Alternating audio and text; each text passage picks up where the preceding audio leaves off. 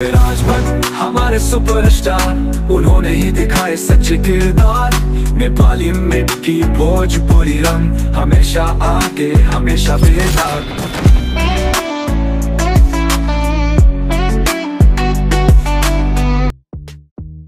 एकैछिन यो गीत सुनेपछि चाहिँ म सरप्राइज भएँ है। म त इन्डियन सिङ्गरले होला गीत गाएको भनेर सोचिरहेको थिएँ, तर म रङ रहेछु है। यस नेपाली सिङ्गरले नै गीत गाएको हुनुहुँदो रहेछ। खुसी लाग्यो है मलाई चाहिँ। बिराज भट्टको मुभी अनि बिराज भट्टको चाहिँ एकदमै हुन्छ नि, अडियन्सहरू चाहिँ लास्टै फ्यान हुनुहुन्छ कि मैले यतिको लेभलको क्रेज अहिले पनि नेपाली फिल्म इन्डस्ट्रीमा चाहिँ देखेको छैन है कुनै सेलिब्रिटीहरूको। यस एकदमै राम्रो तरिकाको प्रमोसन भइरहेको छ। हेटर्सहरूले जे जति हेट फैलाइदिए पनि, मुभीलाई नराम्रो भने पनि, हिरोहरूलाई नराम्रो भने पनि, तर अडियन्सहरू चाहिँ खुलेर सपोर्ट गर्नलाई चाहिँ रेडी नै छन् है। यस मैले धेरै तारिफ गर्न चाहिँ आएको होइन है।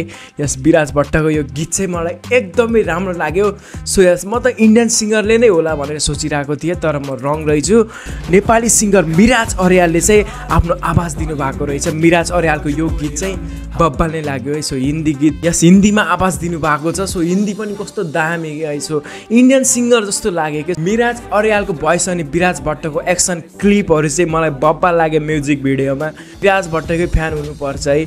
सो राम्रो गीत गाउनु भएको छ, हामीले चाहिँ एप्रिसिएट गर्नुपर्छ है। मलाई राम्रो लाग्यो यार, सिरियसली म चाहिँ धेरैपल्ट सुनिसकेँ है। सो मेरो युट्युबमा होम पेजमै आएको थियो गीत। सो म मात्रै होइन, धेरै अडियन्सहरूले पक्कै पनि मन पार्नुहुन्छ है। बिराज भट्टको खुलेर सपोर्ट गर्ने अडियन्सहरू धेरै नै हुनुहुन्छ। यस राम्रो गीत गाउनु भएको छ। सो धेरै चर्चा गर्नु नै छैन मलाई होइन, जति चर्चा गरे पनि कम नै हुन्छ। बिराज भट्टको बारेमा चर्चा गर्नुभएको छ, बिराज भट्टको जोर्नीको बारेमा चर्चा गर्नुभएको छ गीतमा। सो अडियन्सहरूले त्यत्तिकै मन पारिहाल्नुहुन्छ होइन। सो सत्यता छ कि होइन, र त्यत्तिकै हावा कुरा गरेर चाहिँ केही फाइदा हुनेवाला नै छैन। जे हो त्यही कुरा गर्ने होइन। म्युजिकमा पनि सत्यता छ।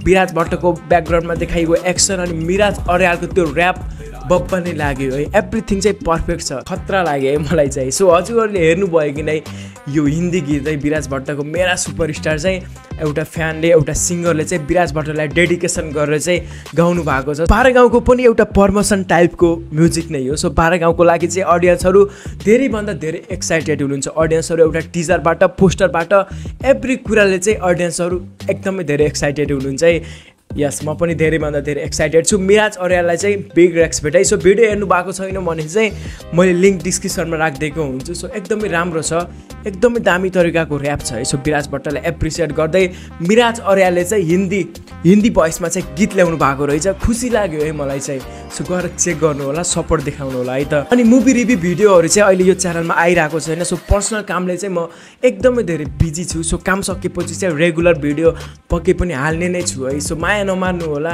एकदमै सपोर्ट देखाइदिनु होला है। च्यानलमा जो नयाँ हुनुहुन्छ लाइक, सब्सक्राइब अनि कमेन्ट गर्न नबिर्सिनु होला। हामी अर्को भिडियोमा सियोर भेट्नेछौँ।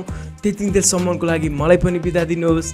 बाई, जय नेपाल। बिराज भट्ट हमारे सुपरस्टार, उन्होंने ही दिखाए सच्चे किरदार। नेपाली मिट्टी भोजपुरी रंग, हमेशा आगे हमेशा बेदाग।